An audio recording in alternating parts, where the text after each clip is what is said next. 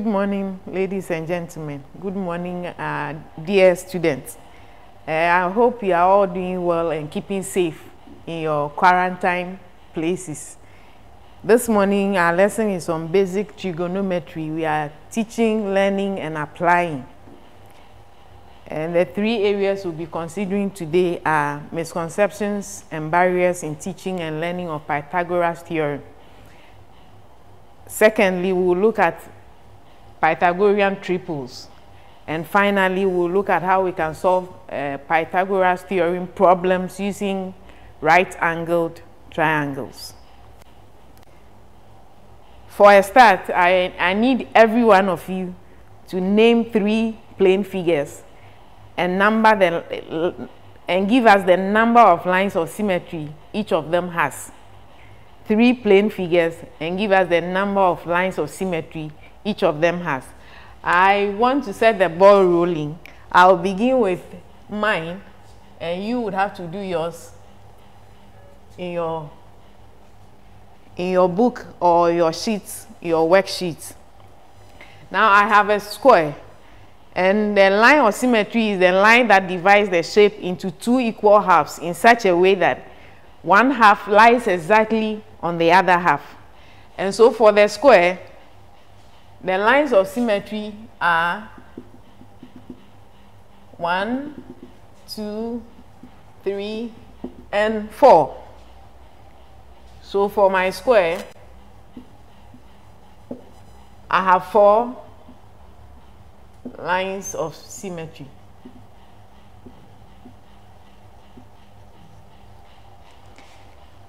My second plane figure I'll take will be a rectangle. And how many lines of symmetry has a rectangle? Now for a rectangle, the two opposite sides are equal. And so the lines of symmetry in my case will be 2. And they are a vertical line dividing that shape into 2 equal halves. And when you fold the rectangle on that line, you see that one half will fold exactly on the other half. And the second one will be a horizontal that way. For a quick demonstration, I have a little sheet of paper here serving as my rectangle. And so, to identify the lines of symmetry, I need to fold along that way. And you see that after the fold, both sides are lying exactly on each other.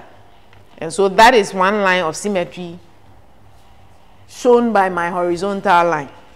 Then, for the same rectangle, if I fold along in a vertical way, I can have one side of the rectangle lying exactly on the other half. And so that becomes another line of symmetry demonstrated on the board with my vertical line. So for my rectangle, I have 2 lines of symmetry. Now my last shape I will be naming will be a rhombus. Now for the rhombus, all 4 sides are equal. And so the lines of symmetry in that shape would also be 2, one vertical, one horizontal, passing opposite sides of the vertices of the rhombus. And so these are my lines of symmetry for the 3 plane figures I have named. You name 3 plane figures too and give us the lines of symmetry each of them has. When you are done with that, you need to tell us which of them has the highest number of lines of symmetry. So in my case, the one with the highest number of lines of symmetry is the square. And it has 4 lines of symmetry. Now my next question is, how many lines of symmetry has a circle? How many lines of symmetry has a circle? Now that is yours to answer in addition with the named plain figures you have got. Now, looking at the misconceptions, we have a number of misconceptions that go with the teaching of Pythagoras theorem. The first one we want to look at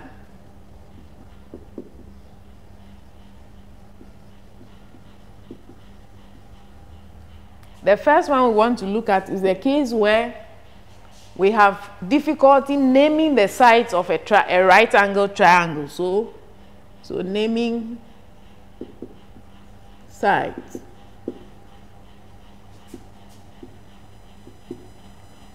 of a right triangle.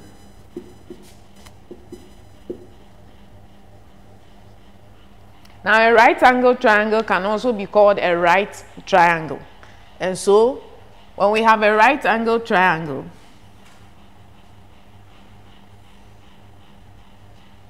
the key thing is that it has an angle of 90 degrees. And so, for that right angle triangle, if we name the sides A, B, and C, can we name the sides of the triangle? The issue is that we have named them with these letters A, B, and C. Now, the key thing is we don't need to name them by technical names to identify the sides of the triangle. The only name we need to have is the hypotenuse side of that triangle. And the hypotenuse is basically the side of the triangle that is facing the 90-degree angle. The side of the triangle facing the 90-degree angle. And which side is facing the 90-degree angle with my sides labeled A, B, and C. I'm sure you got it right. The side facing the right angle triangle is the side C. And that will be our hypotenuse side. And that is enough for naming triangles for applying Pythagoras theorem. Now, it is also possible to name all other sides of the triangle, but that will come in another lesson. And for Pythagoras theorem, our key name is with reference to the hypotenuse side of the triangle. Now, the second misconception is that Pythagoras theorem is usually given as a squared plus b squared equals c squared. And that is a misconception because the sides labeled A, B, C can change with reference to a particular triangle in question.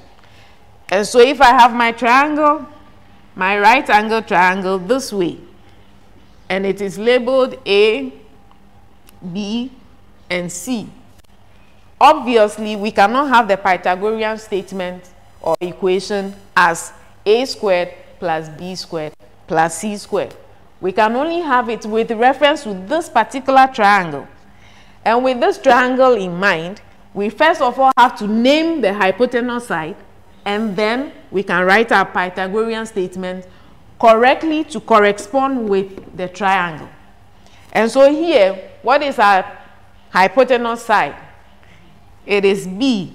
And so the statement of Pythagorean equation would go as the hypotenuse side squared is equal to the other two sides squared.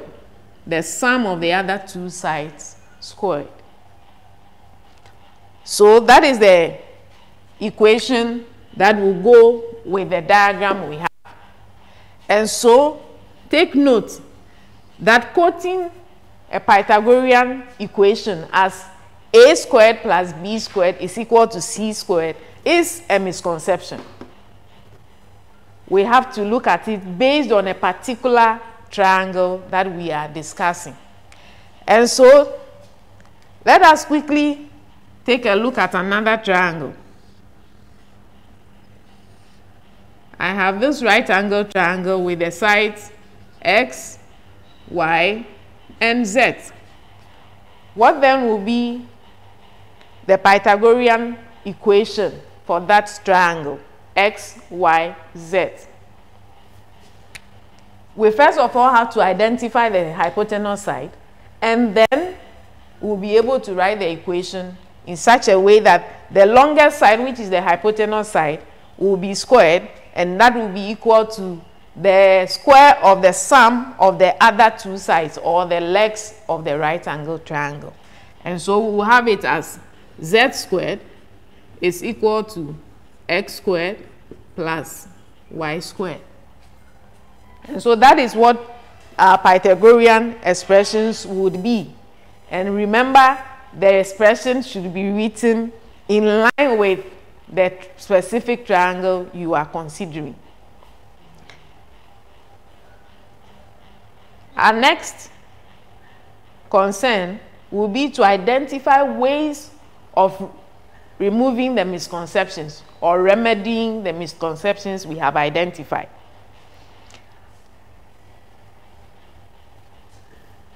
The first remedy will be to make sure that you know or identify your right angle triangle based on only one side, that is the hypotenuse side.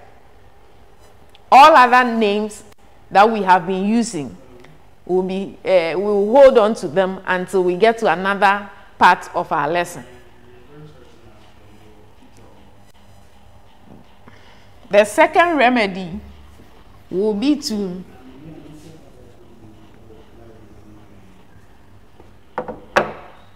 make use of a geoboard. A geoboard is basically a board with nails drilled into it at equal intervals. And so if we have a geoboard, we can create a right angle triangle on it, as I have done. Now with this right angle triangle, we will be able to create squares on each side of the right angle triangle. So with my case, I am creating a square on one side of the triangle. And with that square, I'll be able to find the area of that square. I'll do the same thing. I'll do the same thing on the hypotenuse side of that square. And then another one on the lat side of the right angle triangle. When that is done effectively, this is what will happen. For our right angle triangle, let's call it ABC. We are creating a square on the side AB. We'll create another one on the side BC. And finally, another square on the side AC. Now the assumption is that if this square is perfectly done, and remember a square has equal lengths all through and equal angles at every vertex. What it means is that the length here, if we call it A, and that one we call it B, and that is called C, then the length of the square here will be C across. The length of this square will be B on one side, and so it will be B on all other sides. And on the hypotenuse side, the square would have its length as A all across. Now with this, you can help your students to see that if we cut this square and paste here, and we cut this other one and paste alongside, these two squares will fill the big square completely.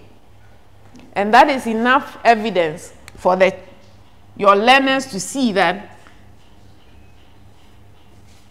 the square on the B side plus the square on the A side will give us the square, is the square on the B, on the side B, plus the square on the side C will be the same as the square on the side A. So that is one way of trying to help your students overcome the misconception they have, the second misconception for that matter. Another way would be to ask them to find the area on that square, B, the area of the square, A, and then compare it to the area of the square, A. So the area on the side B will give us B times B, B times B, and that will give us our B squared. The area here too will be C squared, and the area here will be A squared. And so what Pythagorean equation says is that the two areas on the shorter sides of the right-angled triangle are the same in size as the area on the longest side, which is the hypotenuse side of our right-angled triangle.